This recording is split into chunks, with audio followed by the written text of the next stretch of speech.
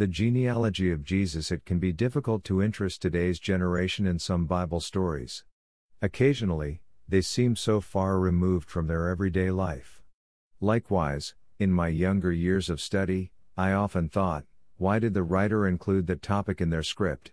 Jesus' genealogy was one such story, but perhaps, the reason for my questioning was because I didn't understand the message or its relevance.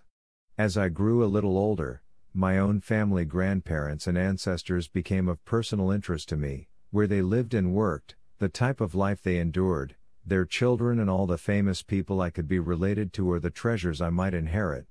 I now know that the genealogy of Jesus was crucial evidence. It was the fulfillment of God's promise to the prophet Abraham that the Messiah, our Saviour, would descend from him, Genesis 12:3, 22:18. Without such evidence, others could argue that Jesus was not the Messiah, the descendant of Abraham and David. Today, we can proudly refer to Jesus as the Son of God and the Son of David.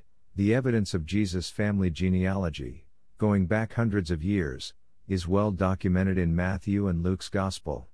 Mount 1-2-17, LK 3:23-38, is my heart fully open to the Word of God and all its messages? Lord Jesus, thank you for the wisdom of our forefathers in sending your Son to save us. May we always listen and respond to your promises. St. Paul, guide all priests and religious. Help them realize that their actions speak louder than any words. Teach them to use their talents to convey God's message, but to rely above all on the promptings of the Holy Spirit. Amen.